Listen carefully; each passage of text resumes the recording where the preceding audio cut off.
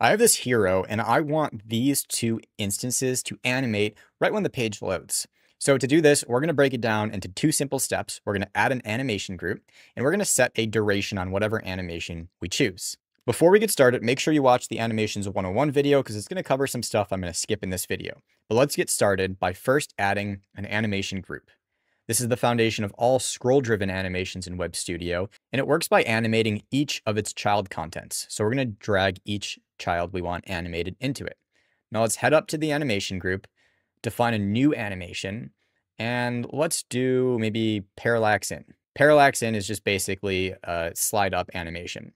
By default, it only happens when it's scrolled into view, but it's already in view, so we don't see anything. So we need to change the duration by opening up the animation and setting the duration.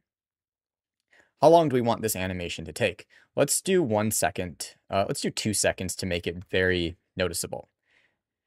Now we can see too that the range end is grayed out here because instead of defining where it's going to start and where it's going to end, we only define where it starts and the duration is going to figure out when it ends, not where it's at within the viewport. So let's back out of here and preview. And now we can see our 2 second animation happening. And we could add more to this if we want. So we've got this 2 seconds. I also want opacity. I want it to fade in. So I'm going to set opacity to 0. And now we can see it fade in. And 100 pixels is a little bit silly. Let's just make it 10 pixels to have it more subtle and change the duration to something that is going to look better, like 500 milliseconds. Now it's going to animate in by fading in and translating in. So you can use duration on the very first, the hero section, or anywhere else on the site. And it'll work by starting the animation based on what's defined in the range start and end it based on the duration.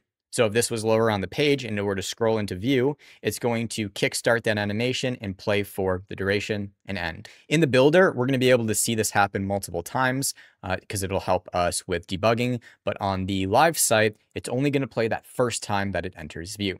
And that's how you use duration to animate elements into view, not by where they're at in the viewport or where they're ending in the viewport, but by a specified time. Well, thanks for watching, and I'll see you in the next one.